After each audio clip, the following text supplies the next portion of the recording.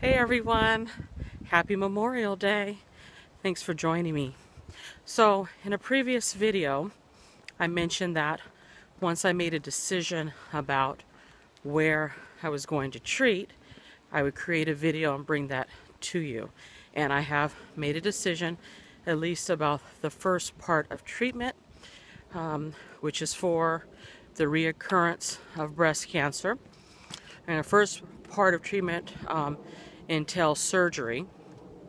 And I did make a decision that I am going to treat with the CTCA, which is the Cancer Treatment Centers of America in the state of Arizona.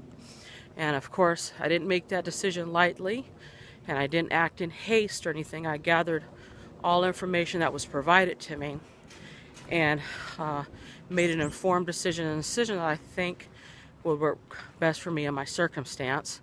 As you remember in a previous video, upon returning to the Pacific Northwest, I was scheduled to have an appointment with my local oncologist team, actually the surgeon, this Thursday the 28th, in which they were going to present the treatment schedule, the full treatment schedule. I already have an idea of what they want to do, so that part's not really a secret. While I was in Arizona, that appointment was canceled, and it was moved to the 11th of June. And then so basically I would go in on the 11th, the surgeon would present his treatment plan, and then more likely wouldn't be scheduled until July. As you all know, when you're dealing with any type of potential health crises, you don't have time to wait around because time is of the essence. So, I had to factor all of that in, which I did. And so basically, I made my decision not only based on that, but a whole lot of other factors. And so, again, treatment is coming up pretty quick. Within a week, I will be heading back to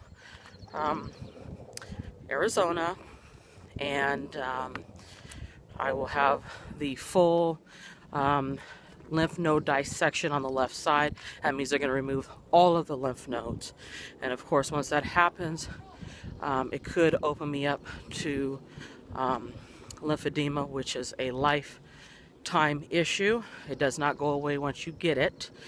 And a little bit about the lymphatic system in the arm. Basically, it drains toxins and fluids that travel through the arm and back up. That's what your lymph nodes do. And of course, on my left side, they will no longer be present, so I won't have that.